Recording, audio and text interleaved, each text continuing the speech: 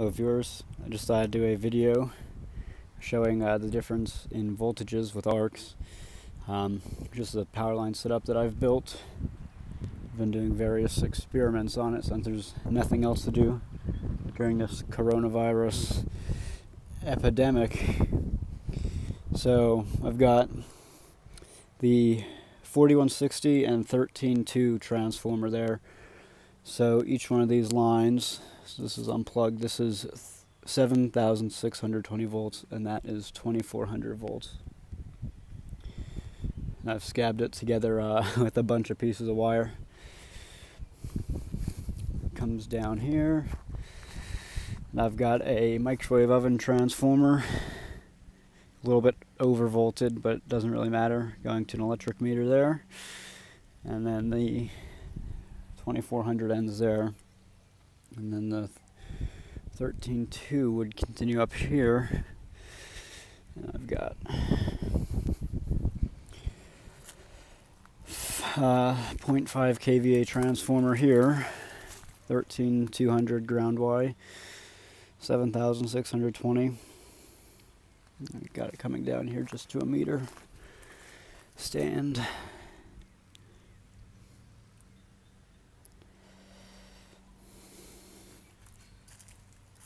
System is live. Just do a few arcs first on 7620.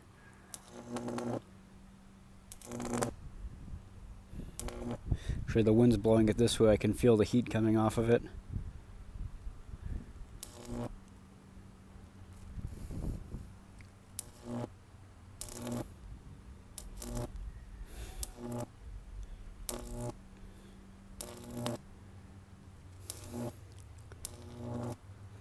Now for some 2,400. Knowing my luck, the wind would blow the high voltage into the lower 2,400. And these are at the same power level. As you can see, the 2,400 doesn't always strike an arc, but when it does, it is very hot and bright. It actually hurts to look at it. It's probably going to melt that coupling right there.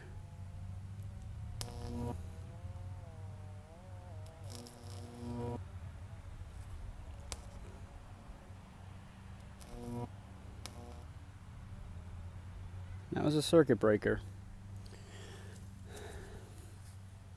So as you can see, the 2,400 volt arcs were very fat and bright.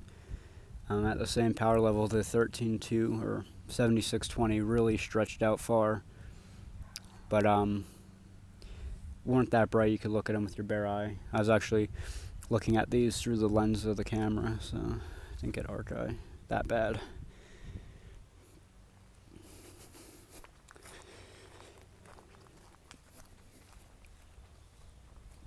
And this is how they're wired up. Yeah. Just an extension cord, no ballast, to this 240 volt step-up transformer. And then each one of these, so this is L1, L2, and L3, L1, L2, and L3. So I've tied them respectively together so that they are peaking at the same time instead of reverse times. So they're in phase. That's all down for the day. I thought I'd do one more experiment, and that is a high voltage to low voltage fault. So here we have a lower voltage 2,400 volt line, and there is nothing except this microwave oven transformer connected to it. As you can see, it's grounded here, and the high voltage goes in the bushing. And down at the end, the 2,400 volt transformer there is disconnected, and the wire's just hanging freely. And I've strung a twig between the high voltage 7620 and the 2,400. I'm going to power it on. It will be a pretty cool fault.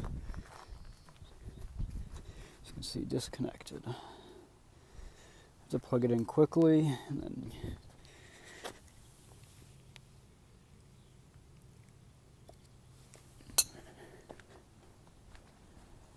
already smoking.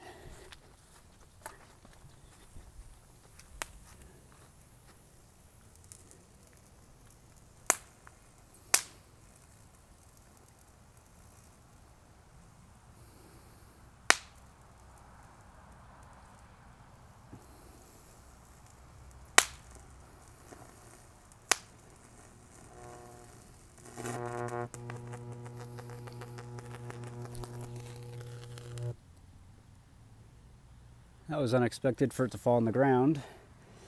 But as you see in there, the arc intensified once it hit the ground, meaning there was more current flowing. And this is all still live, so I should be careful. So the 2400 volt line, which is dead now, from the 13.2 system, it was creeping across the twig and going through the transformer. So just a crappy microwave oven transformer, so I'm not too concerned about it. But there's a pretty cool fault there.